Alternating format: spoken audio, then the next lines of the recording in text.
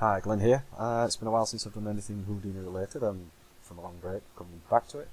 So I thought I'd put something together that would appease the newer people to Houdini, particularly people who are new to CGI overall, really. It's going to be very basic, very simple. I expect you just know the navigation tools were inside Houdini. That's all that's required from this. So with that, which will make us start, it's going to be like a paint effect. So we'll control click our sphere down and we shall call it emitter, because that's exactly what it is. I'm going to change this to, it doesn't really matter, to be honest. It really doesn't. Now we want to get some very quick and easy animation on this. You don't really want to go in and have to keyframe everything. You kind of want it automatic. You kind of want it a little bit random. One of the best and easiest ways to do this is take your translates here and right click, and we shall go to motion effects, and we'll just drop a noise down. So we don't need to see that, we can completely ignore it. So this little window that pops up, and this is showing what kind of noise we're generating. So if we start screwing the timeline, you can see it's very crazy, very jittery. Not quite what we want, so I'm going to leave this running, and I'm going to look and see what kind of noises we have. And I think it's brownie. Yeah. Look at this, it's long and wavy. It's still a bit crazy. Way too much. Let's bring down the amplitude quite a lot. And let's have a look at harmonics. And we're just trying to find something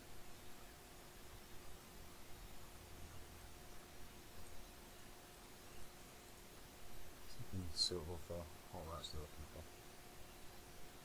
Doesn't want to be too mad. Random. Wee, look at that. Woohoo! Okay, let's go back to brownie. So maybe this will do for all intents and purposes. It's going to get crazy again now, I've taken it off that. Oh well, not to worry. Not to worry in the slightest. So, moving on. So we'll jump back to our emitter. And what we want to do is we want to select the particles tab and go to source. This one here, source particle emitter. So we'll move our motion effects out of the way. We need to select this, hit enter, let it do its thing. So all over the viewport, let's let this out just a little bit easier, and we'll hit play. Not particularly interesting at all. So what I'm going to do is I'm going to delete the gravity out because we don't need it. So this is what we've got. Again, not particularly interesting. So immediately I'm going to want to put a drag force down. So we need to slow these down quite rapidly. Yes. Well, that's okay. That's okay. But again, it is slowing them down, but the effect itself is fairly disinteresting. That's not really a problem. Just going to move it out of the way. So we'll just add a pop force. Pop force, there we go. We're just going to drop this in. Now, pop force. Let's get this running. Let's think about what we want to do with this. Well, swirl size, that will be a good start. Let's let it recook. And it probably would help if we get a bit of amplitude. There we go.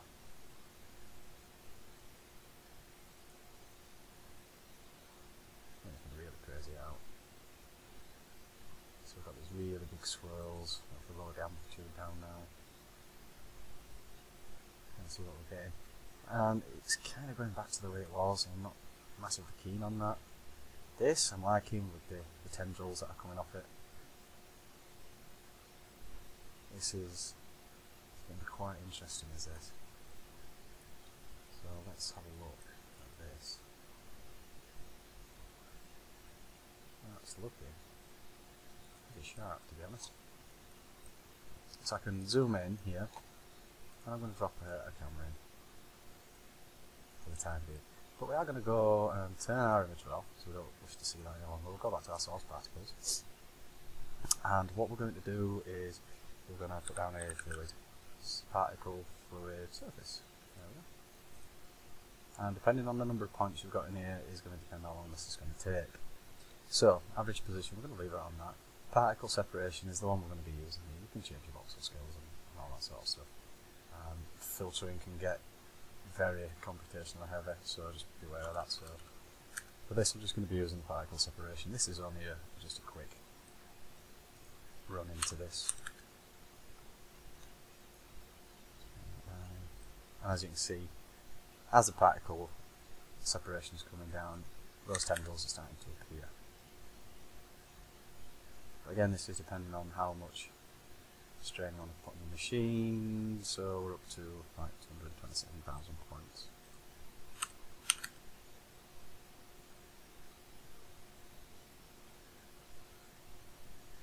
And still cooking, and we're getting a lot of tendrils now. Okay, so we're in this camera. I'm going to lock it. I'm going to have a look around at what we've got here. So I like the way this curves over. That's nice looking. Kind of dragonified, don't you think? Yeah, it's like a little dragon. Look, right? It's got its legs. Hey, there you go. 2 legs. Hey. So what we could do here is we could do something like this, and that doesn't look too bad. So let's do a quick data test render and see how things have gone with that. Oh, let's turn it off. And while we're at it, let's up the bucket size on the renders for 18, so way too small. Let's see what we get.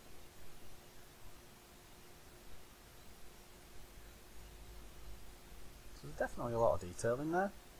Definitely.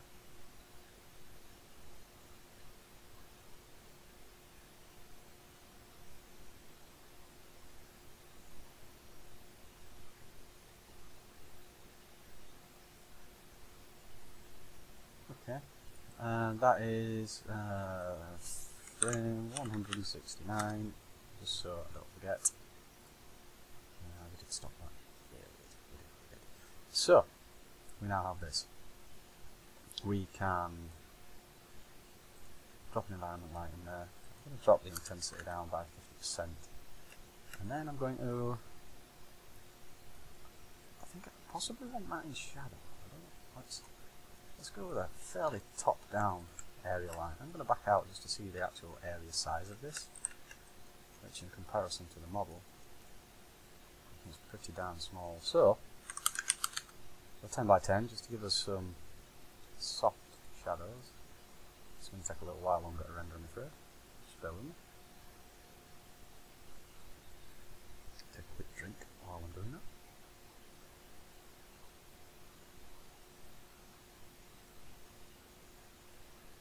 Okay, so immediately we're getting a far better idea on what's going on.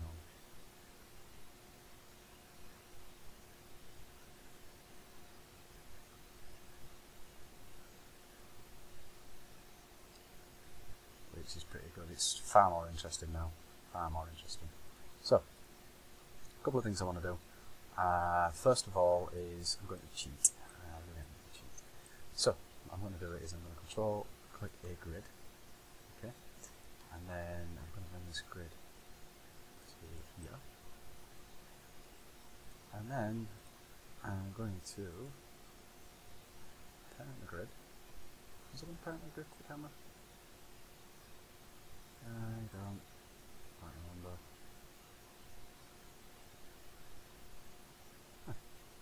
Maybe not. I can't remember how I was going to do it. I did have something particular in mind. So I'm going to drag this back. I'm just going to scale this up. Fill it colours. I'll see them like this. And then I'm going to go here. I'm going to go down to utility. I'm going to get me a constant. And then I'm going to put a constant on the background. A white constant is absolutely splendid. That's what we need. There should be no light interactions, no shadows or anything. It should just give us a white background. This is just a dirty and easy cheat rather than actually building a full studio scene. And as you can see, it's not actually affecting our model anywhere. And we can darken it down if need be, so that's not really a problem. What we can do, if we look at the material palette, this is Houdini 17, we do actually have a white paint. So let's utilise this, pop that on there, in that view, and let's just do a little render here, just to make sure that it's actually picking the shader up, and we got all those beautiful shading effects. And as you can see, it is doing, there's a significant change on there. So I'm going to set that off to a full screen, we'll stop it again. And okay, let's do something else. I'm only interested in the source particles at the moment, so I'll focus on this. Right, we'll go inside. We've got our particle fluid surface. If we look back at our render view, is it 169? 169 is the frame. So let's go back to 0. Now I'm going to add a bound. Okay, and what this is going to wrap a box, and it's going to expand to encompass all of our geometry as it's animated through space. So with this, I'm going to add a point sort, but I'm going to add the old point sort from years ago. It's nice and easy. We can add colour. I'm going to do something simple as $BBX, $BBY, and $BBZ. Some stuff I've not used for years. So basically, this is just colouring the points based on the bounding box. So as there's 3 dimensions, there are 3 different colours, and you'll see this. So I'll go at transfer. Look at that. Press A and then T 3 times, and you're laughing. So geometry transfer attributes 2. Well, that is our fluid, and then let's pop that on there. And as this starts moving through, these will start changing colour and all that good stuff. So if we go, what was it, 169? Okay, 169. So 169. Let it do its thing.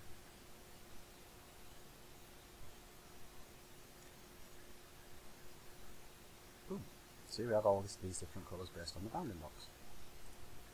So we'll do, now come to our render view. See what we get.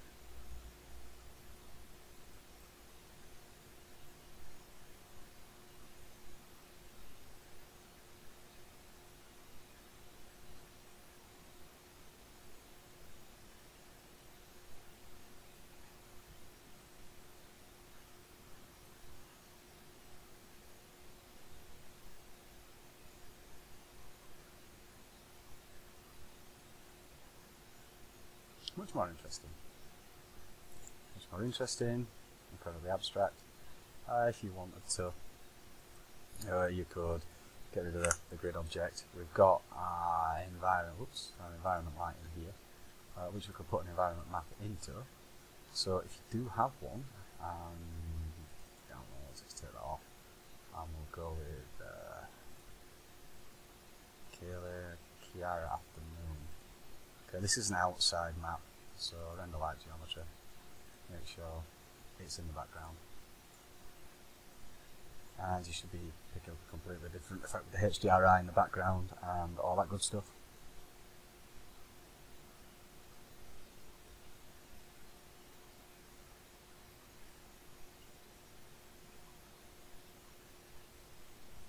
And again, there you go, the lighting completely changes now. With the background in there.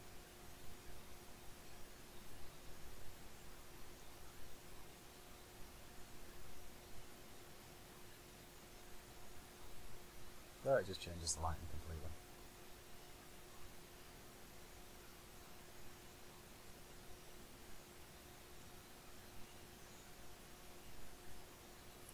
So let's take that, let's look at this white paint. Reflectivities at 1, ILR 1.5, let's ramp it up to 1.6. I may need to adjust the roughness down actually, being all the way set to 1. It's actually hard to see any specularity on that. Yeah, it definitely needs some specularity.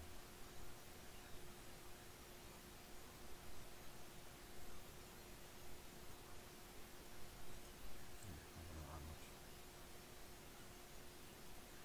Let's increase the coat. Some coat reflections on there.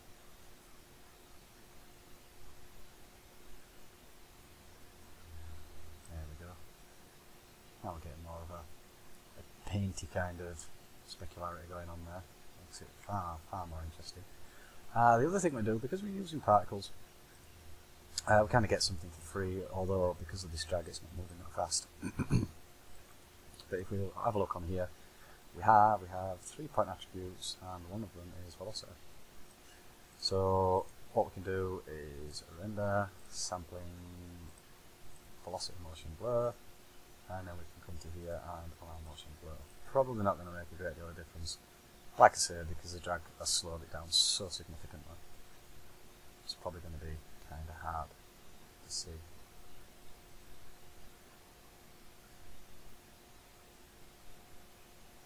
So let's just do a bit of that. See how it's looking in the shadow areas as well properly.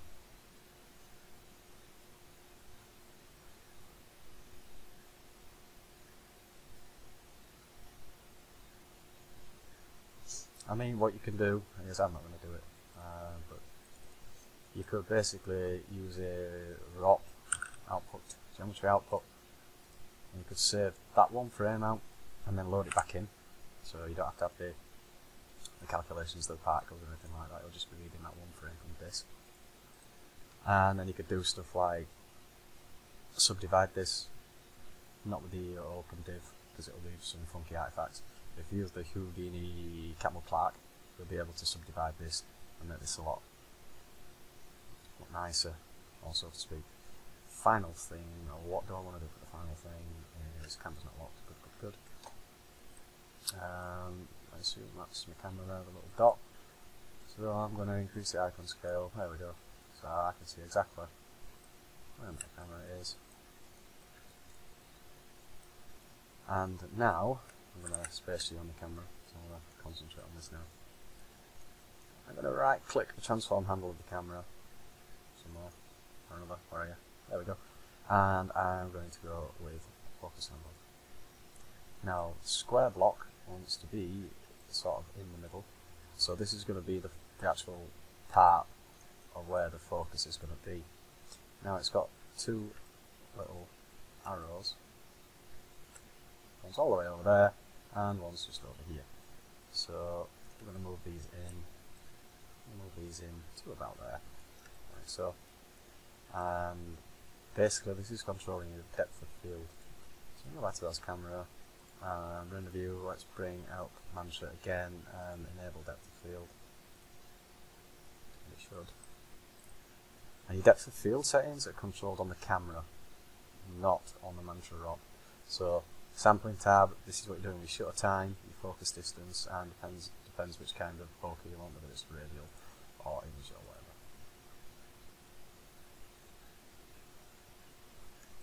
But the only way that's going to work is if we render it off properly.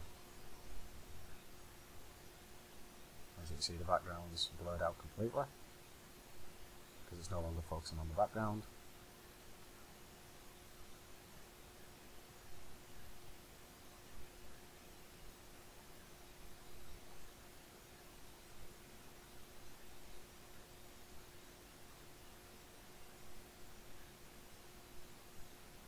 And it's already blurring here, you can see it from where it's actually aimed. So the depth of field is actually working.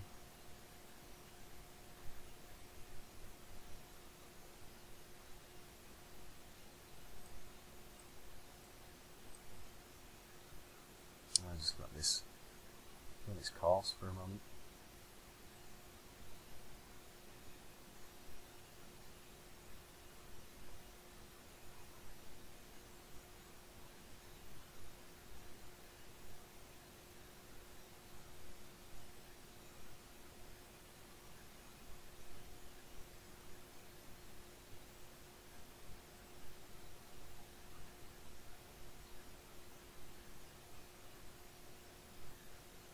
underneath here 3 minutes, but I'm not so sure on that. It'll be less. You can see we've got those little bits floating around in the air, all those different colours, little tendril bits. Depth of field is working, that's totally fine. We can alter the actual amount by the shutter time. That's okay, use the shutter time there. If you want more or less blur, it's entirely up to you. So we've got some reflections of specularity going on. That's perfectly fine. So if you were to carry on with this, play around with the shader. Definitely play around with the shader. You get all sorts of different effects. If you want to add some subsurface on there, you can do. Just be careful. It can get computationally expensive when it comes to render time. And what else could we do? The source particles, by all means, have a play with the filtering inside here. Just be aware it just can get a little bit on the greedy side. Oh yeah, that's definitely going out that. So for that, I'm probably going to call this to a close now. This is only a quick rundown into just something quick and easy. Take it whichever way you want from here. I've shown you how to get going. If you didn't if you reduce the drag node, there would be significant amounts of motion blur on here. The fact that it isn't really a problem. But as you can see, this is just a quick and easy way of showing you how to produce something abstract. It didn't take that long, maybe 15-20 minutes. Plus the rendering, which probably took just as long as actually building it and getting it going. So with that, I'm going to call it a do. Yeah, have a play, see what you can come up with. It'll be interesting. I do like abstract stuff. So with that, I'm going to call it to a close. Thank you for watching, and I'll see you again.